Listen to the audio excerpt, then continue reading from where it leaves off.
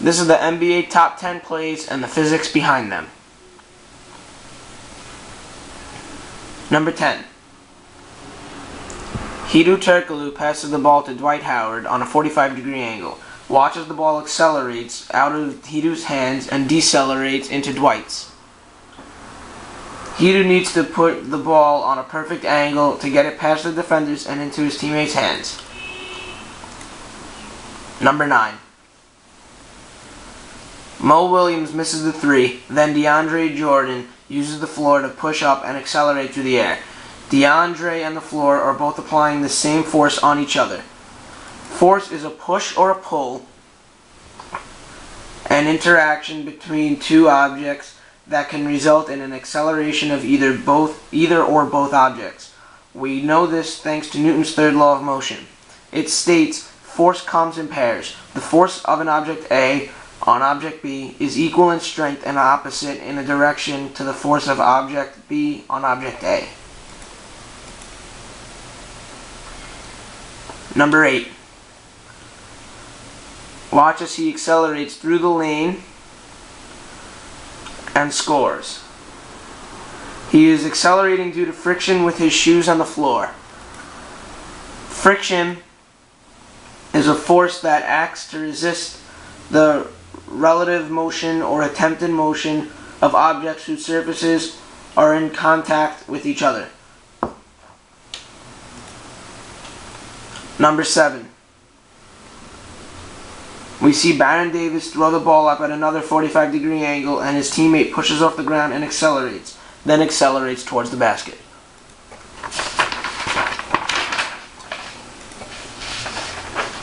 Number 6. We see Blake Griffin with an unbalanced dunk.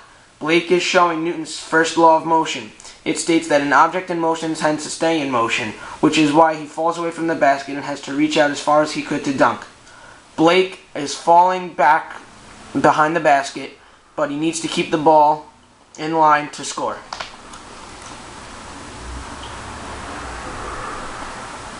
Number 5. We see Josh Childress scoring the layup.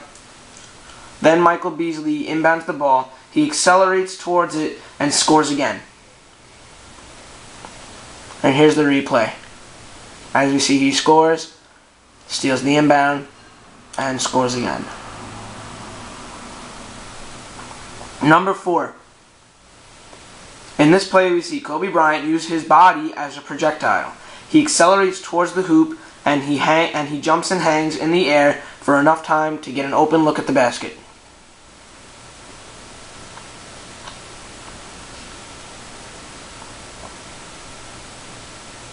Number 3. Andrew Bogut with a nice behind-the-back pass for the layup.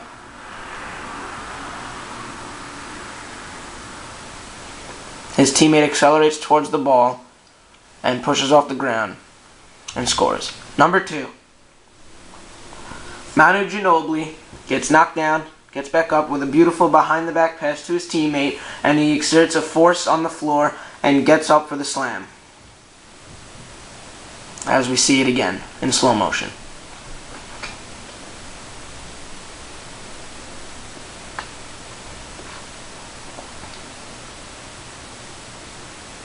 And finally, the number 1 play.